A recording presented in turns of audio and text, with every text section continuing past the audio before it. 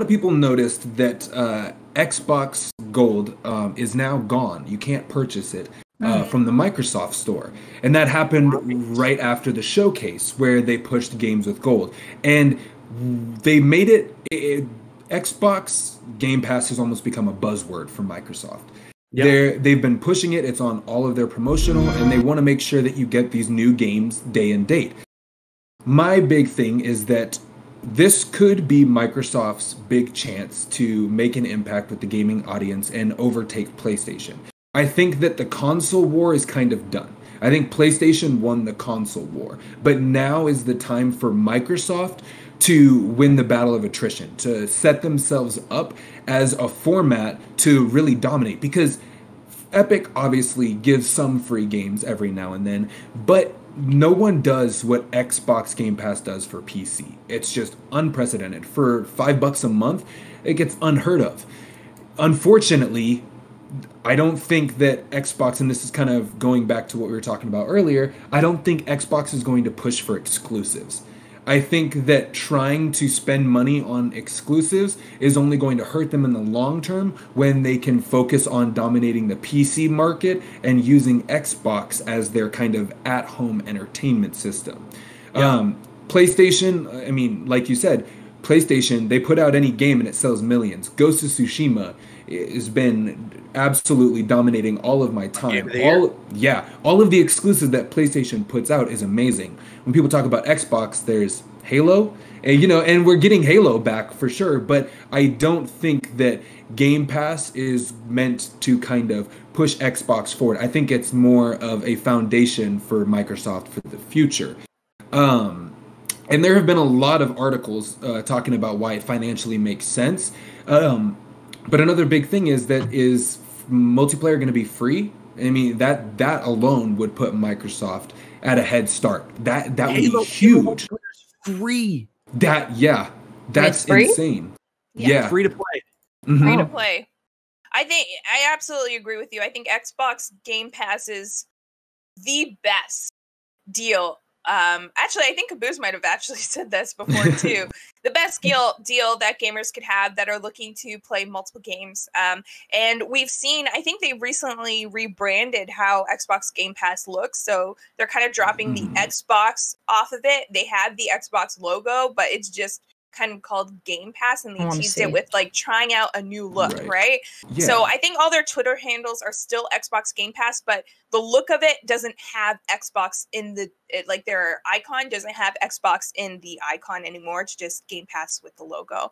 So we're seeing this because Xbox Game Pass Ultimate was a huge success, and I feel like it's been maybe just 2 years since they've introduced Game Pass on PC. Am I correct with that? Is it just 2-3 years? Yeah, because last year, I'll tell you what, I've stayed away from Game Pass for so long because the Microsoft Store and the Xbox Store is garbage on PC. It is a disaster as far as UI goes. Steam is pretty bad. Yeah, Steam is getting bad too. But it's the fact of, right now I have the Master Chief collection downloaded. I've got Astroneer, Hellblade, Senua, Super Hot, Sea of Thieves. It's all of these games for such a low price that how it operates doesn't matter. People aren't going to be too worried about, a clunky UI. They're just happy to have all of these games for cheap. And I think that's one thing that Microsoft is really focusing on. They're not trying to make it this super refined experience with all of these AAA titles. They're saying, here's all the Xbox games that you love. Here's all the new games that are coming out. Guess what? $5 a month, you get all of it. Rather than paying $10-15 a month for PlayStation Plus, you get maybe 1 or 2 games, and then that's what you need to play online. It's kind of blowing PlayStation out of the market right now. Well, and that's the thing too, right? With Game Pass including Xbox Gold, Xbox Live, and now only being, I think it's $15.99 American and $16.99 Canadian for the Ultimate. For the Ultimate, it's such a good deal, and it makes sense. I'm more curious, though, in terms of what we're seeing Xbox do with Game Pass, if that will catch on with other companies? Like, will that catch on with Stadia? Will that catch on, like, the deals that they're offering? But more specifically with PlayStation, will we need another membership in order to play online? And are they going to do more with PlayStation Now? Because PlayStation Now is their, their streaming service. I think that's the most comparable thing to Xbox Game Pass. So it'll be interesting to see if that develops. What do you guys think? I think that Xbox Live Gold and what it convinced PlayStation and Nintendo to do with their online subscription services is the greatest con in American history. Like, there is. So what specifically are you talking about that they did? Well, PlayStation's biggest sell biggest sell from the PlayStation 3 era of the console generation was our online is free. That's it. End of story. The end. And then Xbox 360 had Xbox Live Gold, and then of course the 360 essentially had won that era of the console generation, right? And so Sony was like, all right, screw it, we'll do PlayStation Plus too. You got to pay for online. That's what you get. That's what you get. All right. So that's essentially what happened. And I think what a huge move. If rumor is to be believed, and Xbox Live is gone, and all that will be when the dust settles is just Game Pass and essentially free multiplayer for games, the way that we're going to get something like with Halo, which is confirmed now. Like, Halo is going to have a free-to-play multiplayer. That's it. End of story. Right. The end. Which is amazing, first of all, because of what that could mean for how big the story is going to be. And second of all, for what that means as just such a pro-consumer move. And I feel like that's the direction that Xbox is going in. Not buy our console because we have these games. No. Yeah. Right. Play our games. The end. Doesn't matter where you play them. If you're on PC, if you're on Xbox, they got Mojang, they got Minecraft. That's still on PlayStation as an Xbox Studios game. When you boot it up on PlayStation, it literally says Xbox Studios. You think PlayStation would ever do that? You think PlayStation, if they bought Minecraft, would ever dare? And not to discredit PlayStation, that's still good business practice on their end. Obviously, they want people to buy their consoles, and obviously, I think, as a business person, that's kind of the point, is to make money, to harsh realities of it all. But I love that Xbox just wants to be pro-consumer. They want you to buy their games wherever you're going to get them. But okay, and I think that this step, I hope it changes how Nintendo looks at their online subscription. They really need to change that. And how PlayStation looks at online subscriptions. But like you said, PlayStation didn't charge at first. Xbox kind of started charging. And all of this really comes, like the rumors with Xbox Live going away, this kind of stems from people complaining as well. With free-to-play games, you needed a live subscription to play free-to-play games on Xbox, which is ridiculous. Whereas, like, PlayStation, you didn't need that, right? So can they just talk and just get it right? So we're not thrown in this tug of war of like knowing if we need to buy a subscription, because Can mom and dad stop fighting? Stop fighting? Because it could be a lot, that could be the decision factor for a lot of people, whether they could afford an Xbox or afford a PlayStation with games like Call of Duty Warzone and, like Fortnite. Oh, I'm just naming a whole bunch of free-to-play games, but for those types of games, Rocket League, right? Like it can make or break someone's decision to buy either console. So when you say like they're not playing that whole exclusive game, you're absolutely right, but it's still it's kind of unethical when you think about it, because they're trying to like hold a thread over people saying like, oh, come over here because we got Game Pass and we've got free online. I mean, they're gonna have games available for people to play and put it in their hands. I don't think necessarily Xbox is being unethical. I just think this whole tug of war between like whether it's going to happen or not, or it's going to happen for this gen for Xbox, but then next gen we may have to, or like for next gen we're going to have it for free, but then the gen after that it's going to be paid for. Like, just make up your mind. Yeah, because it does set gaming back. Like if we just had it free for both consoles, for Xbox One and PlayStation 4, think of crossplay being more accessible to games. Think of that aspect, right? Like I feel like we would have gone further in the development of crossplay. Like even some indie developers might have been able to really look at that as something they could take time to put into their games because they know they're not going to be losing out on the audience factor, right? So I feel like we just make a decision, stick to your decision, and then keep going. You know, I agree. I want everyone to play nice, and for at the end of the day, I would love to see a situation where they're like, yeah, okay, you get 1 month exclusive Spider-Man on Marvel's Avengers, and then we'll leave it up for everyone. I would love to see a situation like that. But again, I guess at the end of the day, business is business. PlayStation's, they're playing to win. They're not playing to be fair. Whereas Xbox, I think, is at the point where like I don't want to knock either side. I am very much the guy who tries to play Sweden or Switzerland. What's the term? Is it Sweden? Sweden. Switzerland. You know what I mean. I try to play in the middle. I try not to take sides. I like all games. Ghost of Tsushima is my game of the year. I'll also say at the same time the Game Pass is the single greatest gaming deal in history. So I'm about it. I'm about it all. But at the end of the day, Xbox lost really bad. Really, really bad this console generation. They got destroyed. So I think that because of how bad they lost, because of how far behind they are, they must have gotten to the point where they were like, why are we even going to try and fight back and win? Let's just at this point make as much money as possible and get games in as many hands as possible.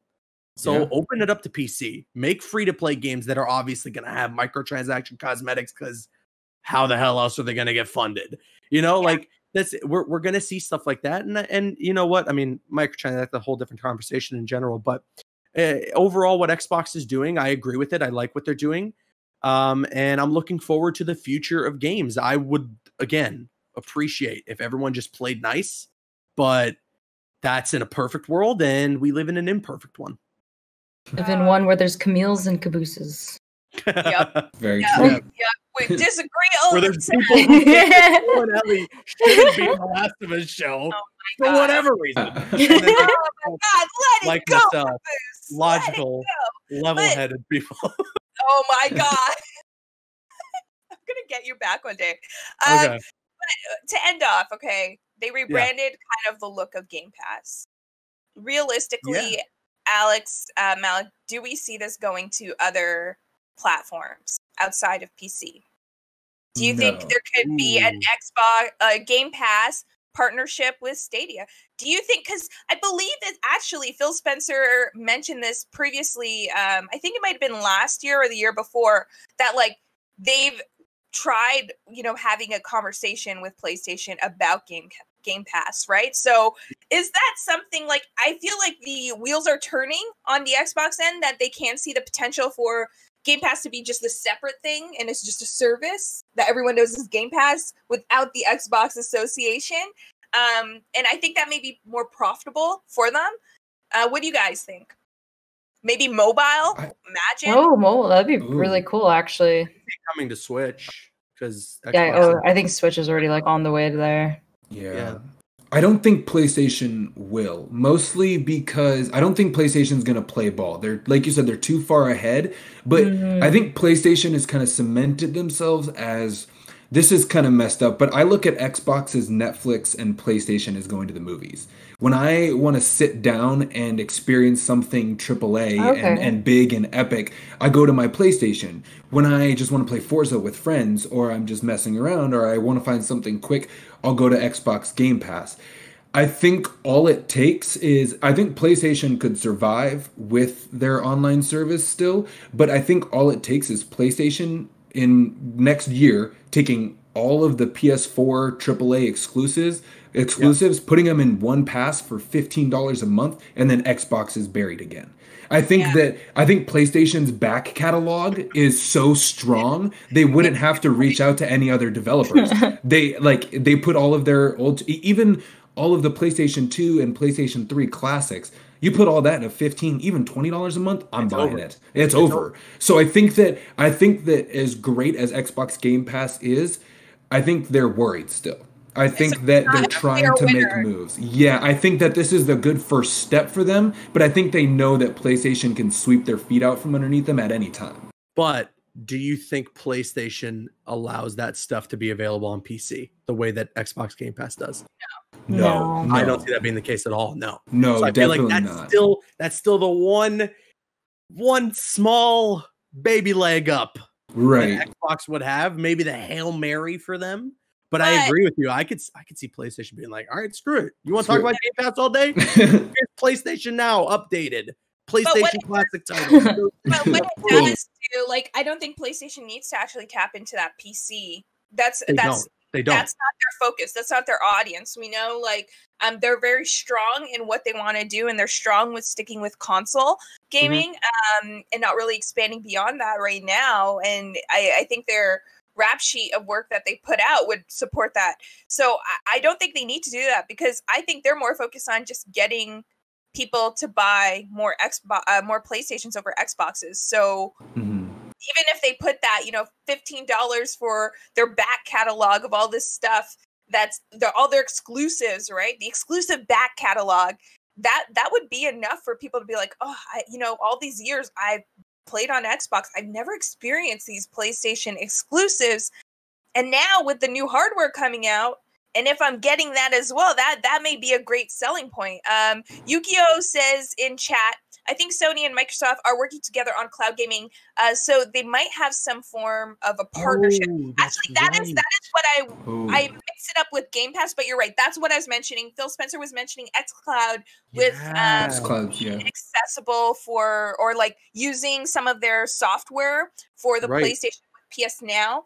And I think that's a possibility, the partnership. But I don't necessarily see Game Pass coming to PlayStation as well. I agree with you guys. I don't think it's something that we'll see. I think maybe in PS Now we'll see that develop further to something that their xCloud is, and like maybe have Game Pass elements to it. But yeah, I don't necessarily see Game Pass being on the PlayStation. That'd be really weird. That'd be a change of time. I'd see Xbox pitching it, but PlayStation be like, what? Well, all it takes is PlayStation going and finding about half of the games that Xbox has on Game Pass, acquiring them for PS Now, and then putting all of Naughty Dog's collection and Sucker Punch's collection of games in their catalog. But it would be nice if they did play nice. It would be great for the gaming community if there was some sort of service that allowed you to enjoy both games. Because I connect my PlayStation and I will play games on my PC, just for pure comfort. But at the same time, I don't think that PlayStation needs to make that step. They've never really played nice with PC, and they also are a bit of a leg up in the graphics department from Xbox, in my personal opinion. So I don't see a reason for them yet. Maybe when Sony starts putting out their own PCs, then we'll see that, right? Like, I feel like they want to put out the hardware first, and then they'll develop the services around it. So maybe, what was it, the Vio? Remember the laptops, the Vios? Whoa, I used to have those. Yeah. I used to have one. Oh, I had one too. It was like broke, but yeah, no, honestly, same with mine. Maybe they'll want to develop the hardware first, but all we know like everything, we'll have to wait and see. But I think we all agree, Xbox Game Pass, best deal ever, right? Xbox Game Pass on the Nintendo Switch would be cool. Xbox Game Pass on mobile, interesting. So it's a good service, and it has a lot of potential. Yeah. All right, everyone. That is it for today. It's been awesome actually talking to the three of you about these. Today was, we were packed with a lot of great topics. I feel like it just kept going, got heated. Even, Caboose, it was great talking to you about The Last of Us on TV. Yeah, and like why Joel and Ellie should be the central characters of the show and all that. Yeah, like all that. Yeah, it was great. No, it's good talk. So next week I won't be here because Caboose. Neither will Caboose because of some mysterious disappearance. We'll just mysteriously disappear. Well, there'll be someone new here. But But everyone in chat, we appreciate also your input as well. You know, we do this because we like to have the discussions with you. So thank you for doing that. You could continue all the discussions on our socials at Squad State, or check out the website, squadstate.com. Malik, thank you so much for being a guest today. Thank you for having me. Appreciate it. It's been awesome. You've had great insight. Caboose, Alex, you guys are awesome as well as always, even though Caboose may have some weird thoughts on how TV shows should work. But where can everyone find you? Yeah, you can find me at Caboose EK on Twitter and Instagram, youtube.com/Caboose, twitch.tv/Caboose, and right here on Squad. And Alex? My Twitch is just Rad Puppy, and then all my other socials is Feels Rad Man. Hey. And that's Feels me. Rad Man. I love that one. Also, your guest today, where can everyone find you if they want to keep the conversation going with you? You can find me on Twitter. It's just at Malik Shelp. And yeah. And I have articles up on Squad State as well. Just did the interview. So yeah, look for my work there. Yeah, there's some really great articles on the website. If you have not checked it out, please check it out, as well as this Twitch channel, because all week we will be streaming. I'll be streaming some Paper Mario tomorrow, Tuesday, and Wednesday between, what time do I do that? Oh, 12 to 4. I'm like, what time? We have Brody Leafex from 1 to 5 on Thursday and Friday. And Alex, you are... Saturday, Sunday. Sunday. What time? I started at 11. Our time, not your time. I can't do math right now. What's 11 plus 3? 14. I don't know. At some point. At some point. 2 to 6, right? 2 to 6. Yes, 2 to 6. I believe you're right. It's 2 to 6.